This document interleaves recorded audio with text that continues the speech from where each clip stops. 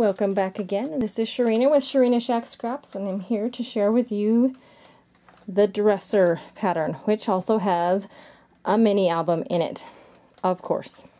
So let me take you on the tour of the dresser here. Here I've just kind of created my own. I used my own brush and mirror, and I think I used some glossy accents to make that mirror pop up. Kind of fun. Some fun little embellishments, some flowers that I made, flowers. This kind of is kind of like a mirror in the background. This was a display at the store that I teach at, so these pieces are starting to fall off as they kind of get hammered a little bit.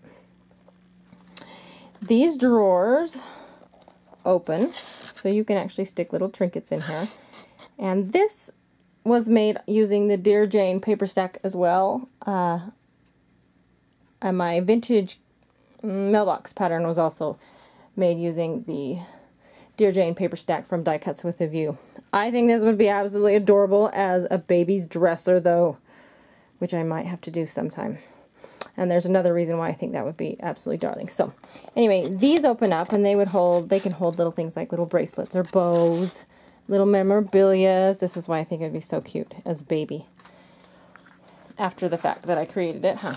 The other is, here is the mini album. It is this bottom drawer here.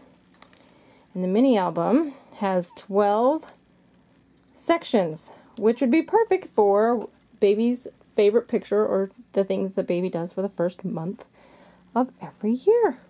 Or first for their month. There we go. So here it opens up. And a tag. I leave my tags blank because I usually cover them with a full-size photo. I don't usually embellish with them, plus they've got to fit inside.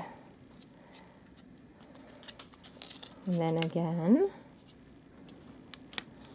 you can pull the tag out from either side, so you can embellish both sides of the tag if you want. Get it to go in there.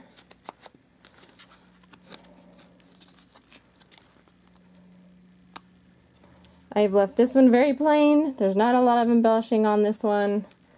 And each page is basically the same. The tutorial for this website is available. Is on my website. Wow, I am tongue-tied today. Is on my website at sharinashack.com under the mini albums tab. And check out my blog for more projects and more ideas at sharinashackscraps.blogspot.com. Thanks, and I'll see you later.